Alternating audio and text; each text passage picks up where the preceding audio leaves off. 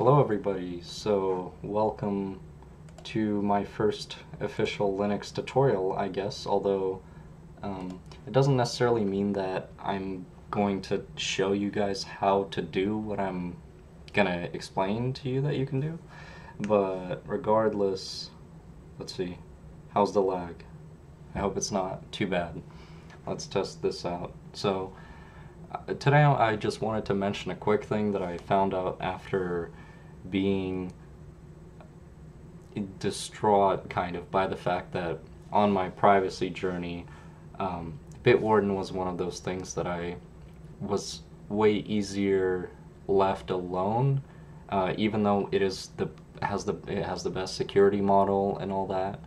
It's still not optimal to use their cloud storage, especially if you have your own cloud storage solution at your house, or whether it's local or on the internet through Linode or something like that.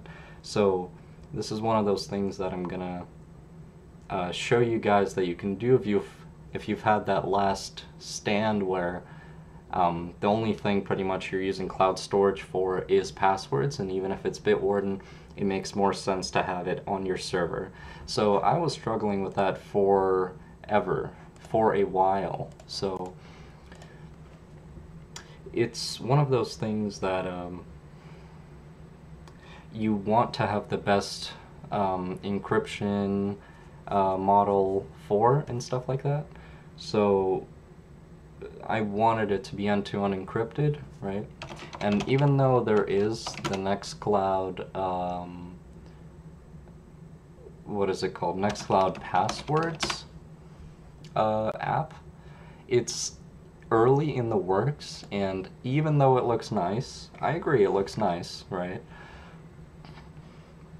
It looks straightforward, there's not too much stuff going on, but it's a Chrome extension, which is supposed to be probably the best supported, right, since most people are on Chrome or derivative of Chrome. So it's not good. Even the basic stuff like having to scan the QR code to be able to log in to this extension, it doesn't really help. So you have to do it manually, and you have to figure out a way to make it work, and the QR reader just simply doesn't work, especially in the browser, which is what they're forcing you to use. So I would take this web camera, turn it around, and point it at the monitor, and it still would not focus as much as I wanted it to. So it's one of those things that's early in the works. I don't know how long it's going to be till the mobile apps are good. I think the Android side of things is always ahead on that, but iOS is a little lacking. So the iOS Passwords app that one person is developing, I gave them like $5, and I was like, you really need to have this end-to-end encryption thing enabled, because without it, you basically are not going to use this password manager. And so I've been looking at things like KeePassXC here, there it is, which is a fork of KeePass, and it seems to be the best supported right now. So KeePassXC 2.6.4 is the latest one as of filming of this video. Here are some screenshots. It looks rather nice, to be honest. It compared to the Bitwarden, what's it called? Compared to how the online website looks for Bitwarden, it's not too far off, because I've seen, I think, the regular KeePass or the KeePassX or one of those. The other two KeePass variants, I don't know, one of them is abandoned, one of them doesn't look good, etc. So, or it looks like complicated. This is your solution on Linux, essentially. Especially this dark mode that they have in there. I was worried they wouldn't have it, but you see the icons are pretty straightforward. You can set custom icons for everything. I still have to do the bit where it loads the icon from the URL. Haven't figured that out yet. I just installed it a few hours ago. And so the question that I kept facing myself with, I guess, is how do I make this sync with iOS? And I have a local, only local network Nextcloud server on which I store everything that needs to be synced, and I tried the Passwords app, but I'm not going to use it without end-to-end encryption, and so it's just not usable for me. And I'm still waiting on if you guys are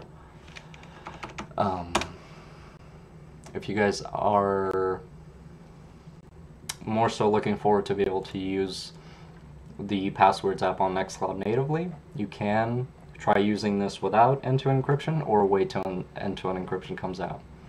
Because so far I see screenshots 3 days ago. I messaged him maybe 3-4 days ago, not entirely sure, but yeah, and it looks really nice. It looks better than it looks more native to iOS than and more straightforward than what I'm gonna talk about here. But so this app is okay. If you want to use it, go ahead. But you know, when I discovered this, it's already been a while since I've been thinking of moving over to my own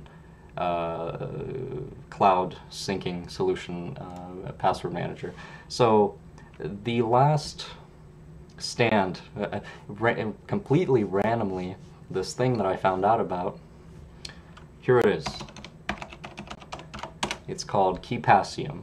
So it's a fork of KeePass for iOS that's made for convenience. And I don't even remember how I found this, but completely randomly I saw, let's see, it was KeePassium here. I think I saw this, how to sync KeePass to iPhone, iPad via WebDAV. And WebDAV is a web kind of protocol, basically, a very straightforward way of connecting to a server and get files without using some kind of like third-party application. So it's ingrained into everything, every like OS that you can think of, pretty much. It's really straightforward, kind of like the internet protocol or something. So even in your file manager, if you're on Linux, for example, or Windows, obviously, as well, it's literally everywhere. You can connect to a server via WebDAV. So it's one of those DAV things. If you've heard of CalDAV, that's the calendar protocol. You know, my technical knowledge is not as good as it should be, maybe, if I'm talking about this, but, you know, this is the gist. So, how to sync KeePassium via WebDAV. They tell you to install Boxcryptor, and also Boxcryptor is another one of those apps that I would recommend. I only found out about this like yesterday, or today, in fact, at the same time through this guide. But Boxcryptor basically allows you to use end-to-end encryption on any cloud storage solution. So even if you're using Google Drive or Dropbox or iCloud, all of these work with end-to-end encryption. Essentially, it automatically, it's kind of like an easy-to-use client between you and the cloud, where you log into it and it's able to encrypt all your files before sending them to the cloud, and at no cost to you, basically, except maybe, you know, more what's it called? More time for it to encrypt locally before it sends the data over. But essentially, you are able to get those files through the client with no hassle, basically. You don't have to do anything manual, from what I understand, except for maybe like first time setup or whatever, choosing your encryption key or something like that. But it also, here's the cool part, is that it also, by that logic, works for Nextcloud, even if it's a local Nextcloud thing or not. If it works for Nextcloud, that means you don't have to rely on the Nextcloud end-to-end encryption thing that they've been touting for years now, and it's still lacking. So they have this page on nextcloud.com that essentially talks about Nextcloud features, this enterprise grade, end-to-end encryption, ultimate protection, etc., etc. Here's all this extra stuff that we included, blah, blah, blah. But I simply could not find an easy way to enable it, and it also has limitations where it'll only work for folders, not for individual files. So you have to make specific folders that are end-to-end encrypted, and I've just heard way too many, or I've read on the forums way too many bad experiences people have had with using this end-to-end encryption solution by Nextcloud. So I think, especially if you don't want to hassle, and like me, you are not necessarily diving super deep into server maintenance, and you're using Nextcloud Pi and these ready-made solutions for to own your data, essentially. Boxcryptor is one of those things that simply allows you to have more security without a huge trade-off on convenience and learning more stuff pertaining to the specific thing. Now, this is a hobby of mine, but that doesn't mean I am completely insane about this. You know, this isn't like my career path or something like that. It's like server maintenance or encryption, I don't know, maintenance or whatever, developing my own thing. So this is just not something, I see this as a means to an end. So Boxcryptor is a fantastic means to an end. And there are multiple solutions like Boxcryptor on the App Store if you're looking for an iOS solution. So essentially they tell you to install Boxcryptor. In Boxcryptor, add the WebDAV source, open iOS files and make Boxcryptor visible. So Boxcryptor uses like it can be integrated into your Files app on iOS, so it shows up as, you know, you have your on my iPhone storage and then iCloud Drive, and you might have Nextcloud on there. I don't think this is necessary because, from what I understand, the KeePass database file is stored encrypted. So, you know, which is why it's able to be simply KeePass database. Is it KPDB? KeePass database format. So there we go. KDBX4 is what it's called. So, yes, so it is encrypted. From what I understand, I can't tell you exactly how secure this is, but if you are using a local storage kind of solution, okay, I see it's some kind of like AES type of thing, so pretty well-known, good, you know, encryption algorithm. I see it's Oregon 2.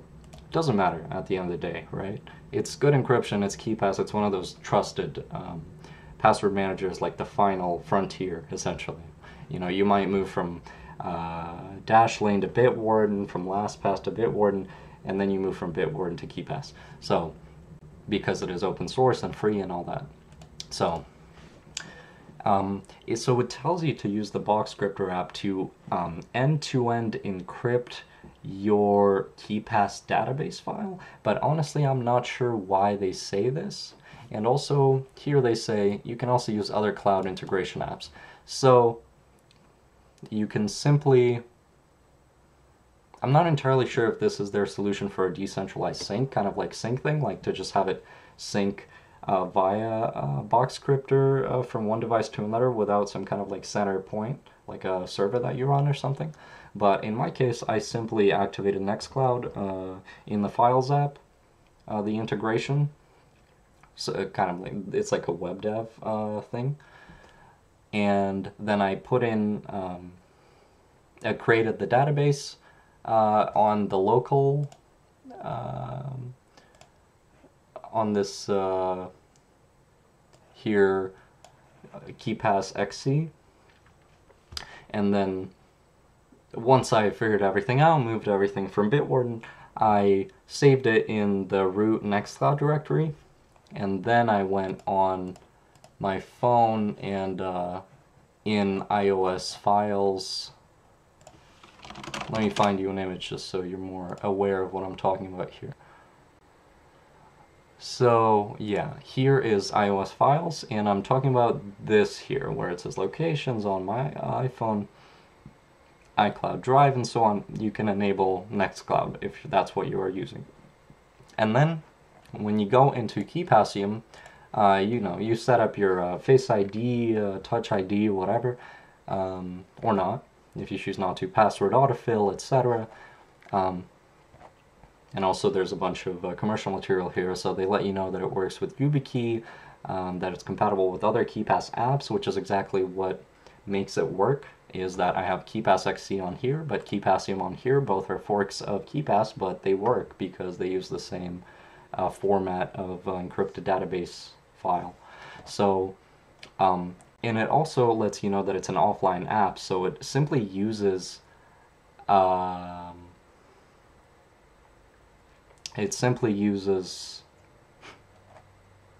the file that you store on there, the database file that is the KeePass database file. So yeah, once you have that file in your Nextcloud, you are able to sync it between any device you want, and on iOS you install KeePassium.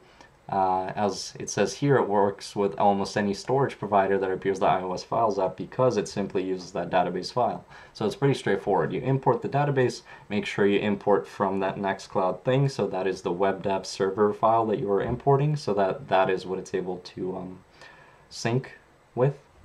And then the WebDAV protocol itself takes care of syncing and everything else. I don't even believe you need to have the Nextcloud app installed. I think you can just have WebDAV as is, unless I'm wrong. But just for security's sake, and you probably already have this anyway if you're on iOS and you're syncing to Nextcloud, is you have that Nextcloud iOS file, iOS app, Nextcloud iOS app, and that gave you the ability to use this location Nextcloud in iOS files. So that's about all. So far I've tested it. At first I didn't set it up exactly the right way, but it's really straightforward. It was super simple, and I was surprised by how long I've waited for nothing, because this was always there and it's nothing new. As you can see, this project has been going on a while, so yeah, it looks like this is your solution for syncing iOS passwords to Nextcloud. And I personally use Linux plus iOS. That's a weird combo, right? It's usually Android and Linux, or Mac and iOS, or even Windows and iOS, right? But yeah, this works for me perfectly, and I've already deleted my Bitwarden account that I've been using for like 2 years now, simply because this just works. And yeah, make sure to enable dark theme if you're not old and you don't care about your eyes. So it has all these features here, password randomizer. You can change just like Bitwarden if that's what you're using currently.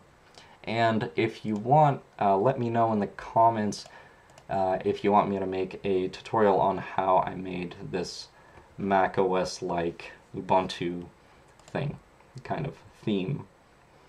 It's pretty straightforward, but that's what it allows it to be easily. That's what allows it to work efficiently with no hiccups. So that's it. Thanks for watching.